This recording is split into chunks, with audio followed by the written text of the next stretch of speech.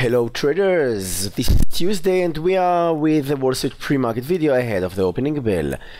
Following the rally seen last week, stocks turned in a relatively lackluster performance during trading yesterday. On Monday, the major averages spent much of the day lingering near the unchanged line before closing mixed. So the Dow Jones, let's put the DIA here on the 5-minute chart, actually closed the day in the red, following 0.05%. The tech-heavy Nasdaq led the way. This is the triple Q, a very nice action, climbing 0.29%, while the S&P 500, the SPY, rose 0.17%, finishing the day at the high, near the high of the day. So, as you will be able to see on the daily chart of the S&P 500, both the S&P and the Nasdaq, right now we have 5 consecutive winning days in a row since the start of the year 2018. 1, 2, 3, 4, 5 in a row. So we can absolutely say the market's strong momentum continued, although its advance slowed to a crawl.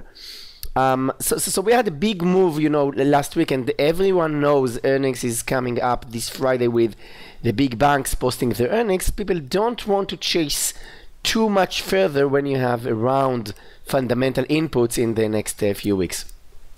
Considering the backdrop of the stock moving technology event CES 2018, which is taking place in Las Vegas and opened yesterday, the technology stocks led the charge yesterday with big cap names like Facebook, Amazon, Netflix, also Nvidia, and even Tesla. We will get back to Tesla later, up 6.6% yesterday.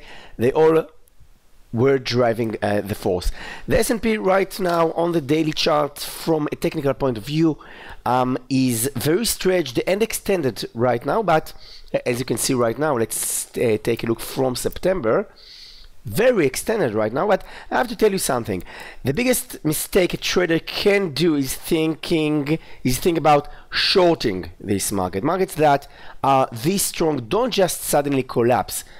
One of the most common trading mistakes of 2017 was constantly trying to anticipate a market top. Time and again, when the market appeared extended, it would continue to run higher, and when it did finally pause, there would be no major downside action. So the easy thing to do, is just to say that the market strength can't last. That is what plenty of traders will do.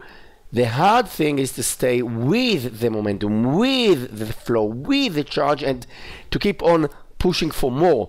Being greedy when the market is trending is the way to deal with momentum, is the way to deal with a market like this. I believe it is likely we will see some corrective action later this January. I don't know what will be the trigger for it, or when even it might take place, when it might occur. So I'm not going to do anything to actually act on that gut feeling, but it is far more important right now, to stay with the stocks that are working well.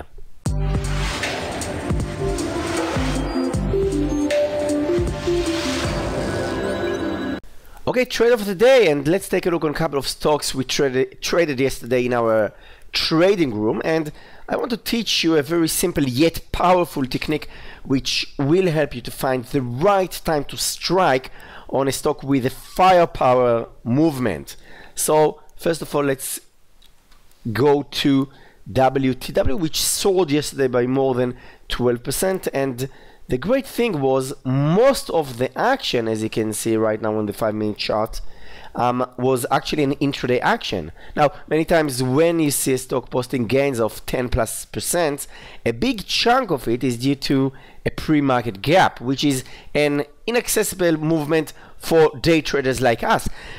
I just love it when you get the whole meal, the whole movement on a plate, like we had on WTW yesterday. Now, after the first boom bar, and go with me on this chart, after the first 5-minute bar, which is what we designate as a boom bar, which also took place, as you can see, with a larger than average volume, I waited for an opportunity on this one. Now, WTW is one of the stocks that have the ability to run all day. It's just a matter of being focused and waiting for the right moment to strike. Usually around the opening and through the first 30 minutes of the day, I'm watching stocks, I'm following stocks using 1 minute chart, and many times you will get on these time frame setups which are just invisible in any larger time frames, not even on the 5 minutes time frame. Now, so let's just switch right now to switch to the 1 minute chart, and let's understand a very simple yet powerful concept. I'm using a concept I teach my traders to play and use every day, and this is the 2 to 5 bars pullback. This is a very simple concept which works great on any time frame. When you have a clear directional movement, I mean a firepower in one direction, right? Wait for 2 to 5 consecutive opposite bars. So that means if you have an uptrend or a very powerful momentum to the upside, you are waiting between 2 to 5 consecutive red bars. And the first green bar is a Bible bar, is your green light to strike. Now, usually I want the pullback to be made with tiny bars, much smaller than the bars that drove the main action earlier. So this is on the 1 minute chart WTW. These are the powerful bars to the upside, and here I'm waiting between 2 to 5 consecutive bars, in our case red bar. So this is the first bar, second, third, fourth, and this is the first green bar after the 4 consecutive red bars. This is when I strike. Usually I will place a buy order above the high of this bar. That means above 48.11 with a stop loss couple of cents below the low of the bar, around 47.90. So this is a play with about 20-cent stop loss. So the stock went sideways for a couple of bars, but then bang, up to the upside. Now let's switch for 1 minute chart to a 5 minute chart on the same play, on the same stock, and you will see how powerful it is. So on the 5 minute chart, it has a one-way ticket to heavens, one-way ticket to the upside, to the moon, without any pauses.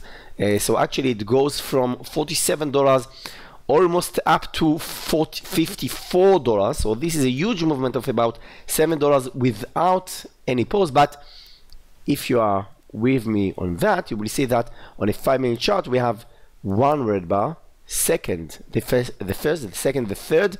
This is the Babel bar, green bar, the green light to strike on that one. So you can go, you can even take this pullback and strike around 51.74 and get the whole movement till almost 54.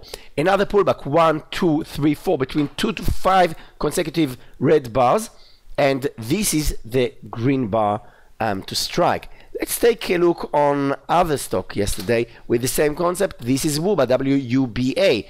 This is the powerful movement to the upside. Nice green fat bars, much larger than the bars to the left. And then I'm just waiting for a pullback to be made. 1, 2, 3. Remember, between 2 to 5 consecutive opposite bars. 1, 2, 3, 4, 5, and bang. This is when I'm striking. Now, you won't have, many times you won't have an immediate action like we saw on earlier on WTW and on WUBA. It goes sideways a little bit, but then you have a continuation, right, and continuation to the upside, and that appeared to be a very good place to go long from 81, 83, you know, up to 84. That is almost $3 from WUBA. Let's also take a look on Tesla, which had a great day yesterday, up more than 6.5% Also a very powerful opening, a very powerful start of the day, and just go to the upside up until 11 o'clock Eastern time. This is 1.5 hours into the trading day, but then we have 3 red bars pullback, 1, 2, 3, between 2 to 5 consecutive opposite bars, and this is the first green bar, is a buyable one. This is where we strike, and what a great movement, what a great wave to trade. It goes and plays the same also when a stock is going down. That means shorting a stock, and let's see how it plays on play.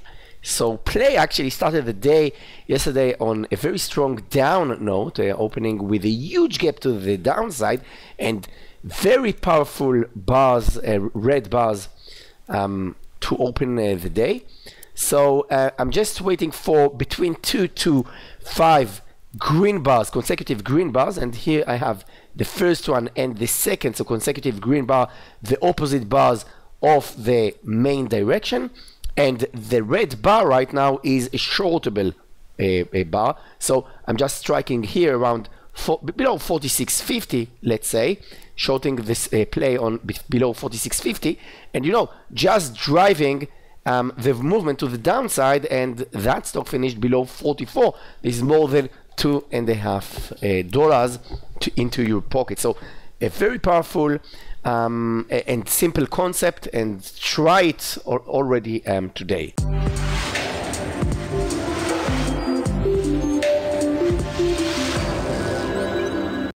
All right, hot stocks on the radar for Tuesday. First of all, looking ahead, trading activity on Tuesday may remain relatively subdued amid another quiet day on the US economic front. We have the NFIB Small Business Optimism Index releasing at 6 a.m. Eastern time, well ahead of the opening bell, which is set to post a new high reading of 107.9, and then the JOLTS data on hiring at 10 o'clock, 30 minutes into the trading day. Couple of hot stocks to put on our screens today. First of all, URBN, which reported disappointing holiday sales that sent shares falling more than 6% in the after the bell action. Another stock which usually has low volume but that can pick up today is A. Schulman, SHLM. A. Schulman gained more than 5% in the after hours session. This plastic manufacturing company reported first quarter financial results after the bell that included 10% growth in net sales year over year. Have a great trading day, guys, and I'll see you in our next video. Take care. Bye bye.